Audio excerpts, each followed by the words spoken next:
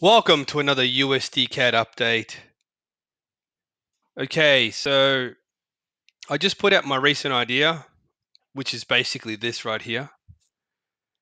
So I just wanted to elaborate on this and just say a couple of things before we zoom into the current wave.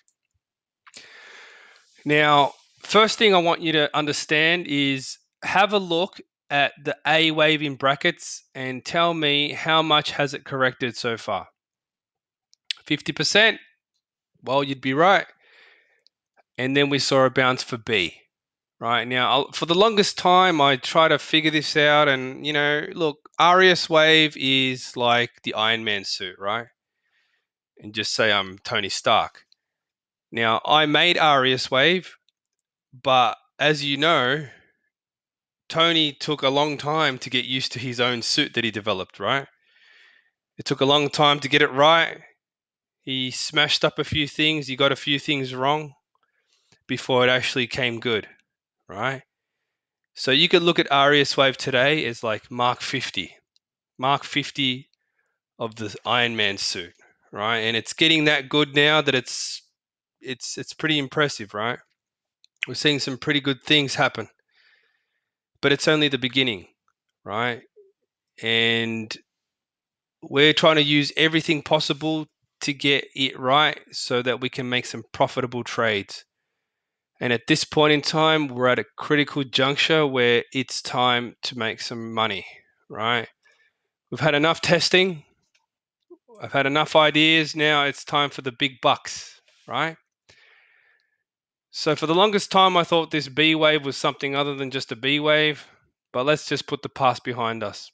Now, the move down here is a C wave, right? And I reckon it's going to be quite a deep one. The D and E will follow. However, let's not get that deep into it right now because C wave is going to be pretty crazy.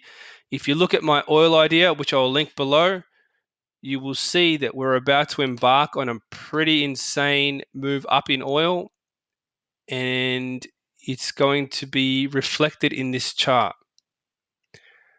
Now, I'm not saying that USD-CAD and oil are correlated, but just thought I'd mention it. Now, let's go to the 4-hour. Now, you're probably wondering, why do I have the Fibonacci's on? I don't use Fibonacci's. Well, remember, it's what other people are looking at, so I'm going to look at it for the purpose of just because, right? Not because I use it specifically, but it's because what other people look at, and these levels mean something to the wider audience. So we're going to use this as just a point of reference, nothing more. So in this case, I believe we're going to see a bit of a retracement because we haven't seen much yet. Although some people may assume that the retracement is done, I think this thing's just getting started, right? So I do think that this market will move very fast. So you need to be extremely ready for some extremely fast price movements. Okay, I don't know if you understand what I mean by that, but I mean very fast movements, like big cash, very fast. Okay, so if you like that, well, you may want to listen up. Okay, so let's enable these labels. And let's just say, for example, that this is only getting started. We have seen wave 1, 2 of wave C, and now we're about to move into wave 3. Okay, so have a good look at these labels here. This took a lot of effort to get these labels right, and believe me, it was a pain. But did we break any rules? Let's have a quick check on this one. I actually didn't check. Is wave 3 shorter than wave 1? Yes, it is there. No, it's not there. Good. As long as it's not the shortest, then we're all right, because it can never be the shortest. All right, good. Now, wave 2's there, right? We had a 3, 3, 5, 3, 5. Beautiful. Wave 2 done. Okay. Obviously, wave 1 was a leading pattern. Now, for the juicy stuff. this is actually going to get pretty crazy pretty quick. So you're going to have to bear with me as I go through this because it's actually not going to take very long. So understand. Now, the first level of resistance up the top here is the end of wave 2. So let's count that in. Now, this is a sharp wave 2 correction. Let me repeat. This is a sharp wave 2 correction. Okay? So yes, this is the entire wave 2 in this chock-a-block right here. Okay? Verified waves analysis. This is what I do. This is what I'm good at. Let's have a quick look at the retracement because we know other people are looking at this. So let's have a quick look. That's 50%. According to GAN, that was a pretty important level, whoever that was. Now, here we have another wave 1, right? There's 5 waves done there, okay? 5 waves done, okay? 1, 2, 3, 4, 5. Now, what's going on here? Well, I can see an A, half a B, okay? I can see half a B wave.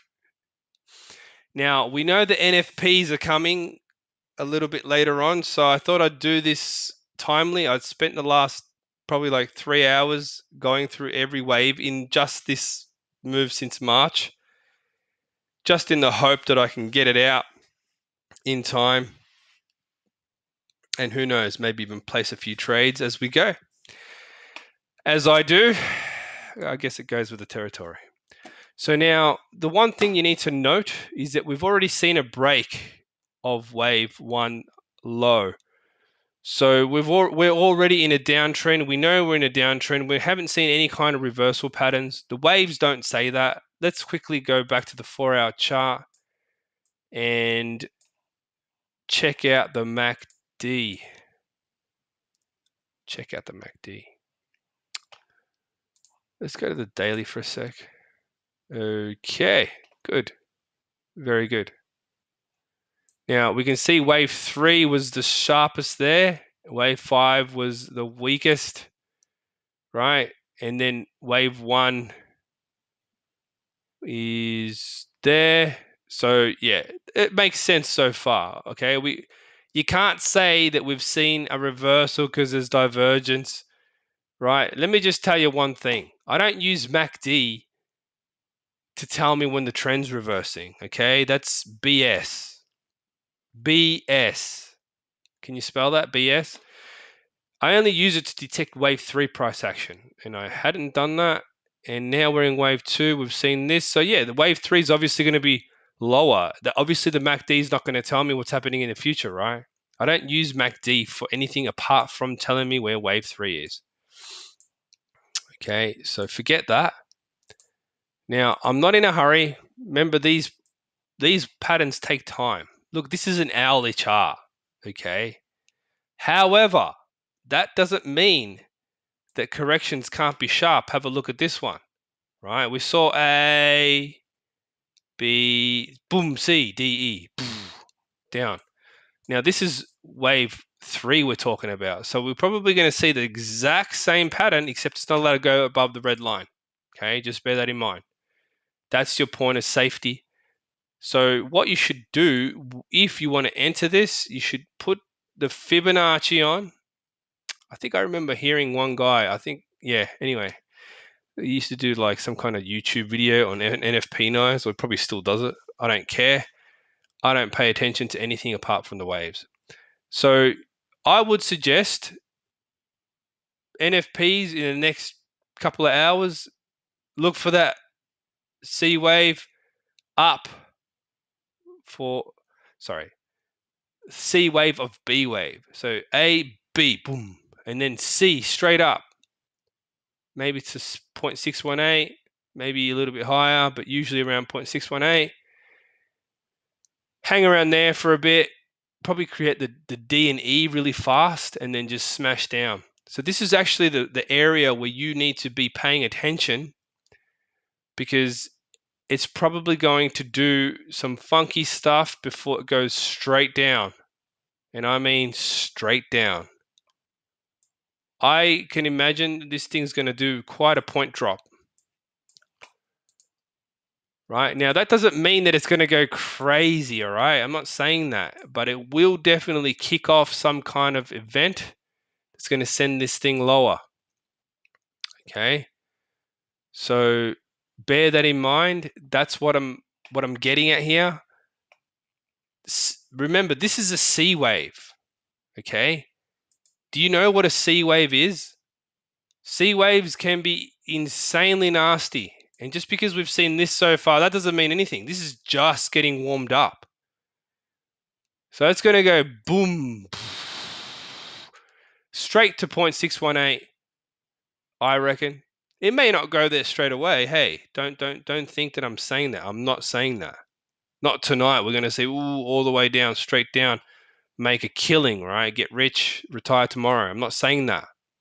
I'm saying that it's going to kick it off. It'll kick it off, and then it'll correct, and then it'll do its own thing. There'll be other reasons why it's just going to keep going, and it will do it, right? Markets don't need news events to move, right?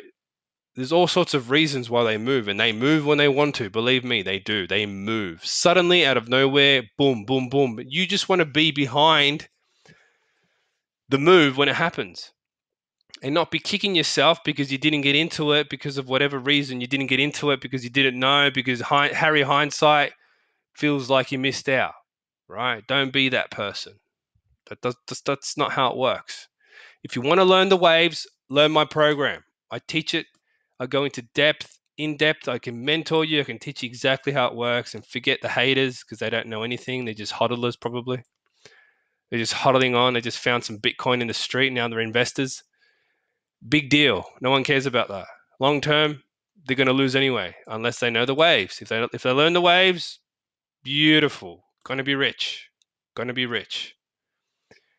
However, without going too much into this sort of stuff, I just want to say that this is a critical point in time. Okay. You know those points in time where you wish you could have got into something, but you didn't? Well, this is one of them. Okay.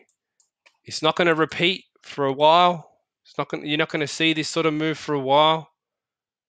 So just be ready for it when it happens, and then take action accordingly, safely, using good money management. Good risk reward is coming as long as you use good money. Just make sure you wait for the pullback, at least 50%, right? Doesn't matter if it's not 6.18. These things move fast. Put in a bloody order if you have to, right? You already know the levels. It's from the red line down to the low. Boom. Maybe 0.618. It looks better to me, right? If you're game, you can do 50. It's up to you. It doesn't really bother me, right? But just do it automatically. Do it just like you're a spectator. Set the levels. Put the numbers in your broker platform. That's just advice. It's not financial advice. It's RS wave advice, right? Um, yeah, just program it so you don't have to think, oh, should I not? Don't get emotional with this thing. It's this thing should be automatic for you, right? And then it'll just happen. Then just sit back, sip a margarita, whatever you do, and enjoy. Hopefully you found this interesting and enjoyable and informative. Thank you for watching.